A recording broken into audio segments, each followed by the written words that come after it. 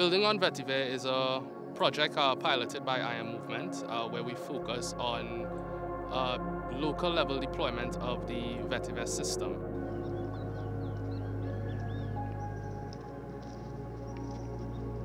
We set out to understand vetiver grass and to explain all that it can do.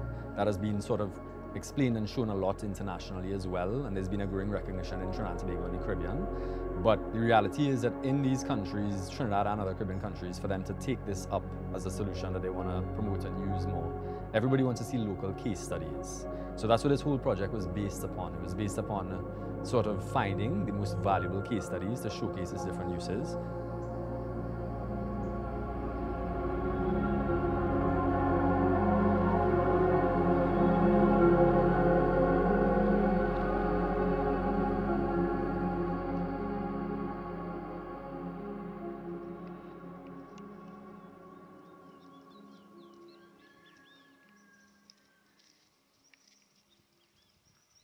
It was really a people-centered project. However, it really focused on heavy data capture to try to build confidence. So a very important and key aspect of this project was monitoring and evaluation. How can we understand vetiver grass and the benefits of vetiver grass from a local Caribbean perspective? Because there's a multitude of academic papers on the vetiver system and on the benefits of vetiver grass, but there's not any from a really Caribbean perspective.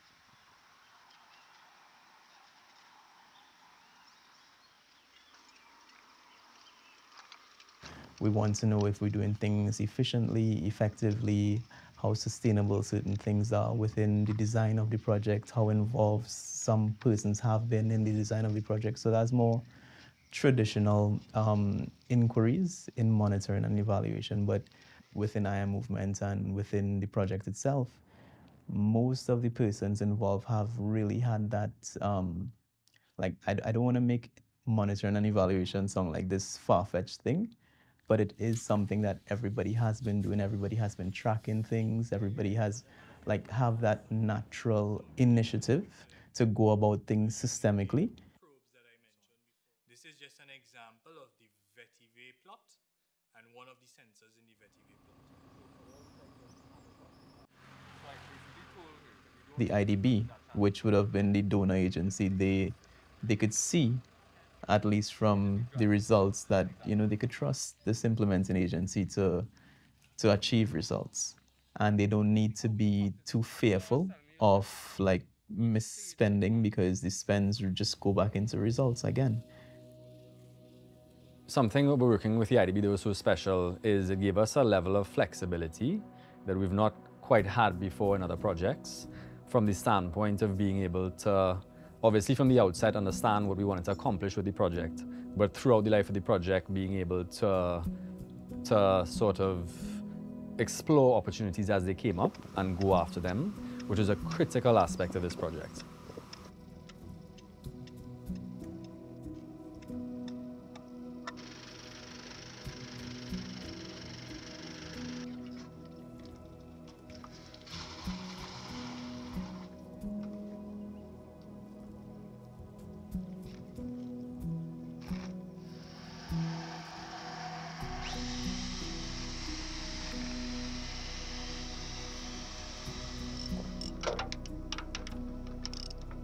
In actually having the resources to actually deploy an academic study, I approached the University of the West Indies as the project coordinator.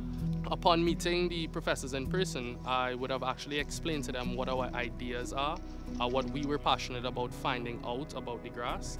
That would allow the university to pilot these investigations along with our technical inputs. Initially, we were contacted by I Am Movement to work in collaboration and a partnership with them on some of the existing projects that are funded by the IDB, and I think also IWECO and CRIF.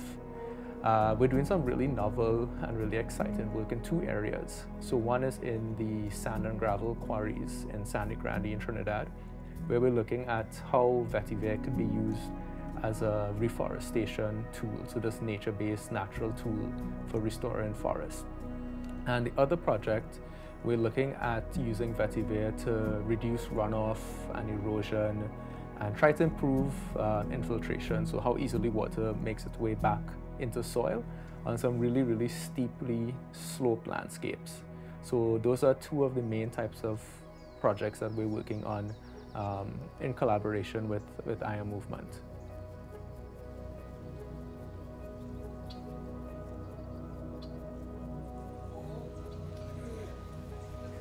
So you see how it's I'll stop the water from falling, making the mud fall on the leaves. Exactly. We just recognize there's so many different areas of vetiver grass to study. This project being 3-4 years long and allowing that time for a full relationship to develop as well as providing the resources to support it has truly now given us a chance to finally produce studies in Trinidad and Tobago that are based on the various aspects of vetiver grass, which we know will improve the overall recognition and acceptance of this as a solution.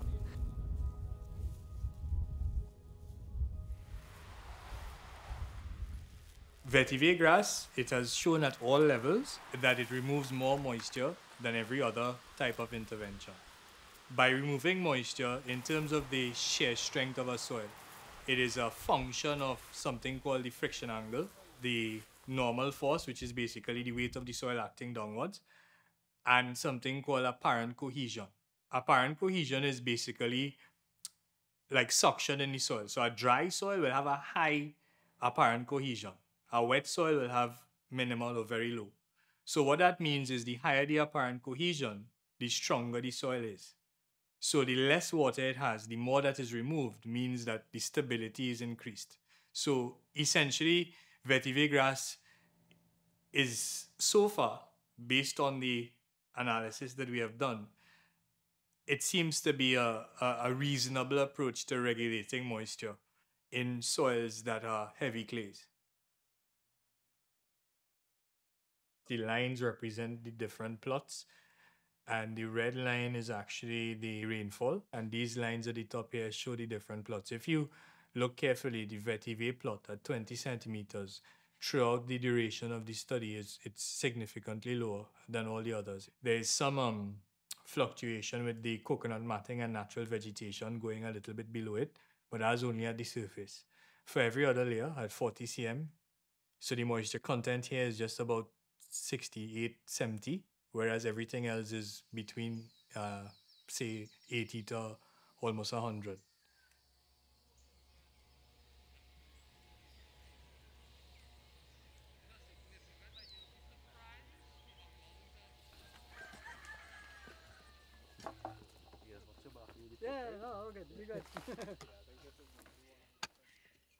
We're going to come in and measure what we call hydraulic conductivity, and that basically measures how quickly water moves through the soil. So it measures how it goes down vertically, but also horizontally.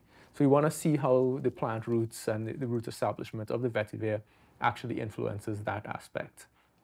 We also do a lot of collection of water samples. So we collect rainfall every week to 2 weeks. And what we do with that rainfall sample, with those rainfall samples, is that we collect them in very small glass vials, and we use them to measure what we call isotopes. So when it rains, the rainfall has a different chemical signature. And using the different signatures from week to week, we're able to trace and understand how the vetiver is using water. And we can see where in the soil profile the water is being used from. My part in this project is looking at the hydrological impact of vetiver on the quarry to see if vetiver is assisting plant growth. So one of the major things that we sample is currently rainfall, and we're looking at the isotope signal of the rainfall. We collect the samples in vials and we refrigerate them until we've collected enough to carry off to a lab. When we get back the samples from the lab, we'll be looking at the data and essentially trying to see if vetiver is having any influence on bringing up groundwater, especially during the dry season, and that is what the isotope signals will show us. My main focus is on soil science. I have been focusing on vetiver grass and the potential as a phytoremediator for contaminated waters, particularly leachate from landfills. We're going to be focusing on the Forest Park landfill, and it's what we classify as an unsanitary landfill. So when rain falls or some of the stuff that would have gone to the landfill would be filled with water or anything like that, that water is just being leached into our waterways, and they can pose a risk of contaminating humans and the environment on a whole.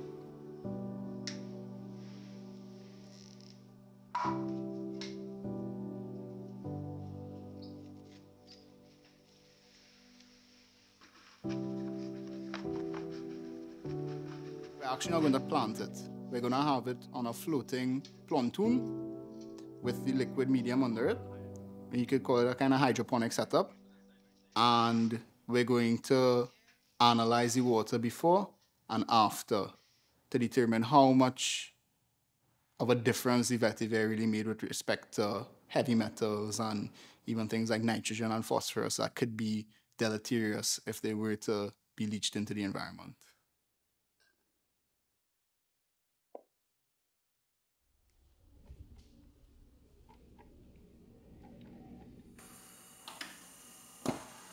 To see the academic team interacting with the community members who were involved in the project, where they were actually able to learn and appreciate what was being done from a study aspect. And I think that was really important for them as well, to be able to kind of recognize the value of their work, you know, in terms of them seeing, you know, and understanding more what they're doing and how that could possibly impact the environment, impact the soil, impact the water. So I think that the sort of presence of the UE teams on site, you know, while capturing results, definitely had a direct role in actually increasing the overall appreciation of the project by stakeholders involved. And that's really important because the projects we do are very much about stakeholder education, awareness, engagement, and ultimately these solutions being appreciated to continue and go on. And overall, I think everybody really felt that kind of sense of greater appreciation coming out of the studies.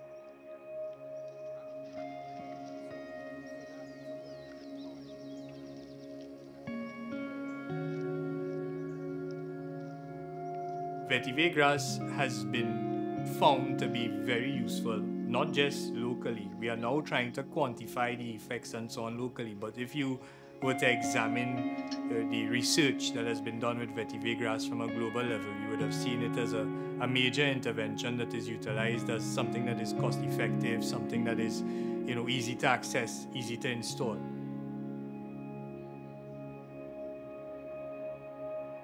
The project itself is quite unique in the sense that it honestly tries to demonstrate results, social, economic, environmental results that are afforded by vetiver and the vetiver system through various applications across many different terrains in Trinidad and Tobago.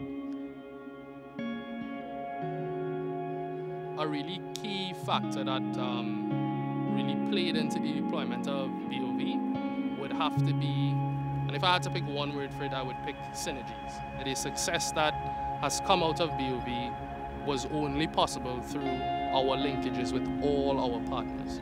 The dedication and the commitment that some of the partners have in ensuring that some of the results that we're after is actually produced, and not only produced but produced well. That was very inspiring and encouraging. I truly think it's the passion of the team and the appreciation for what we're doing and the care to see the environment improving and communities in a better place that made this whole project a success. This entire project seemed to kind of revolve around trust and confidence in a solution and really scaling results to where it is right now.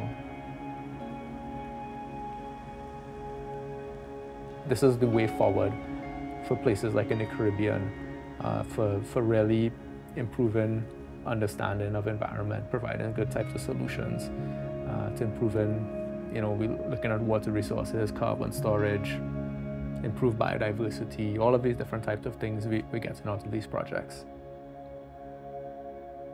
it shows that vetiver could really empower a community, it could really change someone's life, right? So just to the cost-saving benefits provided by the plant when used correctly, that could really, it could really inspire someone to change a situation where they know for sure that they may not be able to